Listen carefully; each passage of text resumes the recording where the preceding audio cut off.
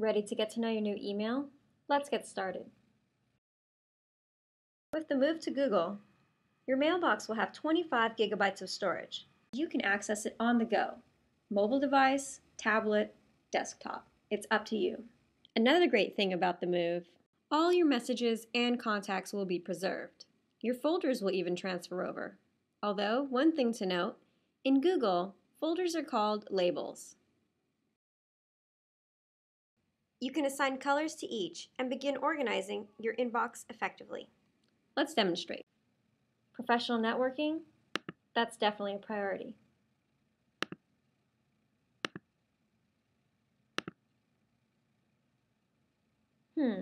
Going to reunion. I definitely want to follow up. Once you've labeled your messages, it's easy to see what's what, right here in your inbox. To see messages sorted by label, simply click on the color.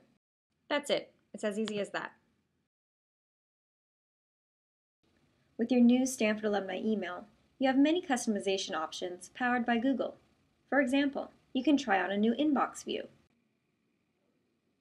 There's Classic, which is the tried and true way, Important Messages First, Unread First, and so on. Additionally, Google Mail groups all replies with their original message to create a single conversation or thread right in your inbox. Here's an example. My friend Jay and I have been talking about going to reunion. Here's his first message. Here's my reply. And here's what he had to say. I'm thinking I'm going to let him know that I'm definitely going to go.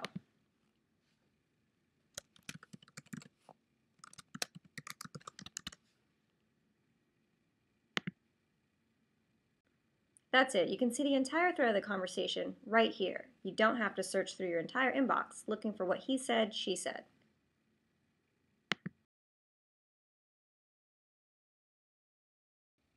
Contacts. Similar to an online address book, the Contact Manager in Google Mail gives you easy access to the people you want to reach.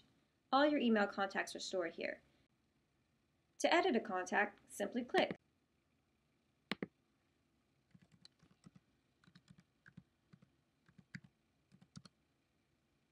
That's it. That will be automatically stored. All contacts that you currently have stored in your Stanford email box will be migrated to Gmail when we make the move. Another great feature of your alumni email is the Google-powered search. Simply enter a word or phrase that you're looking for in your email. Click Search, and it'll turn up all the messages in your mailbox that contain that word or phrase. It's the same thing that you would do if you were on the web and using a Google search. Ready to completely customize your experience? Head over to your settings. Click on your email address in the upper right, click Account Settings, Gmail Settings. In your Settings section, you may want to turn your conversation view off. This means the messages in your inbox will only be organized by date rather than conversation.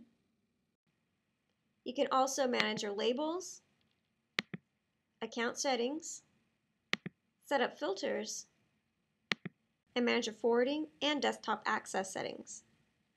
That's all for now. We hope you enjoy your new Stanford Alumni email powered by Google, coming in September.